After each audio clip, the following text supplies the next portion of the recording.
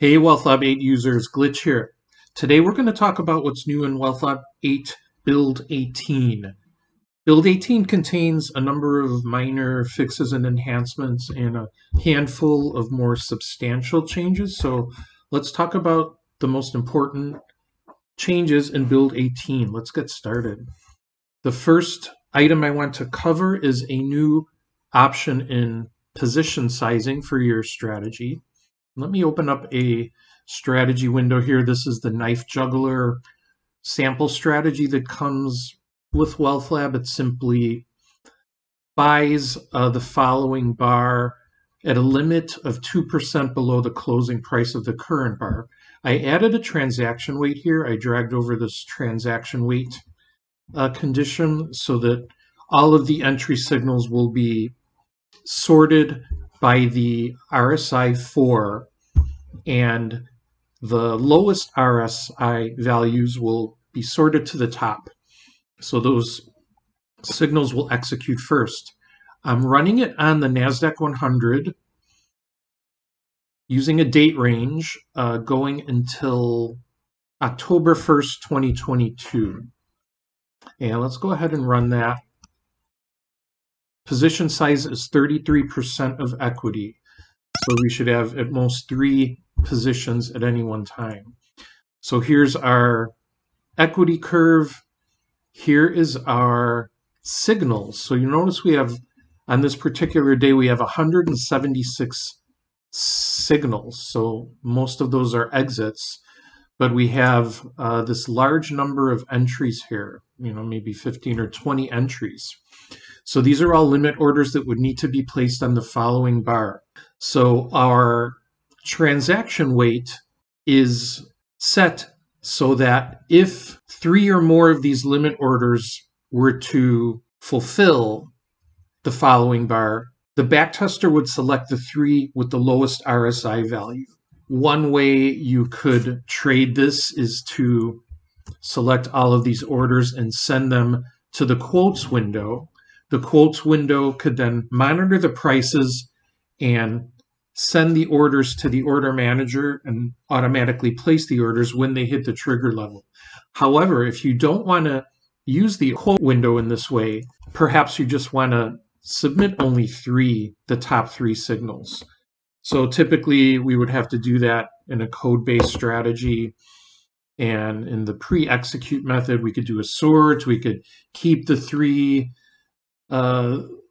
symbols that had the lowest RSI. So it was a bit of a, pain to do that. However, it was possible in WealthLab. But now we have a new setting here in position sizing. Max entry signals. If I change this to 3, if I rerun the back test, it will only submit up to 3 entry signals, and it will be the ones that are sorted by my transaction weight. So you could see the signals changed here. Only 3 signals are submitted. This also applies historically in the backtest. So you notice our profit went down quite a bit. We're now at a loss in this system because it's here simulating what would have happened if you would only have submitted the 3 symbols with the lowest RSI, instead of submitting all the symbols each day and kind of seeing which ones happen to hit. So it's giving you 2 different ways to simulate trading a system like this.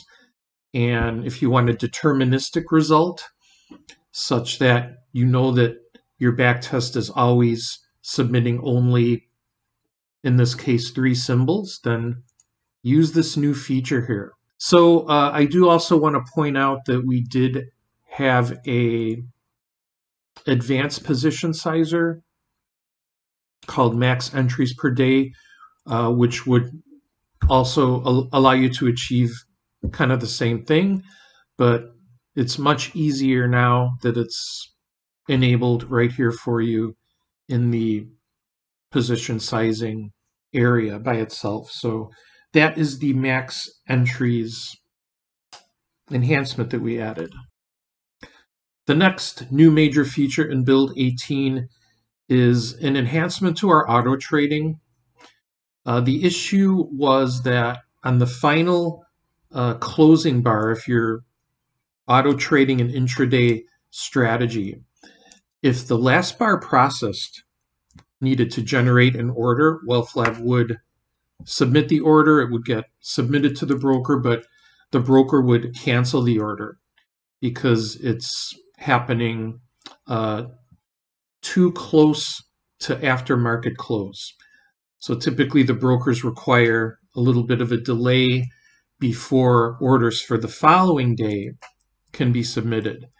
And the orders that are placed on the last bar of the market in auto trading are orders that will need to be placed for the following day.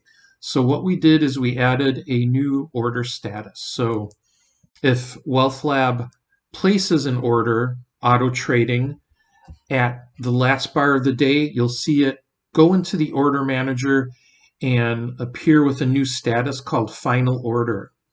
And it'll sit in the order manager with that status until 15 minutes after the market close. At that point, it will get submitted and the broker should then accept it. So in this way, WealthLab's auto trading can remain in sync with orders that need to be placed on the final bar of the day for execution on the next bar. And thanks to MIH on the forum who started this discussion. Hopefully this will solve your problem of not being able to capture those orders, in particular possibly limit or stops that need to be active at the market open of the following day. Last but not least, we have a new plot style. Let's open up a intraday chart here. So here we have our 5-minute SPY, and let me drag over a weighted VWAP, volume weighted average price.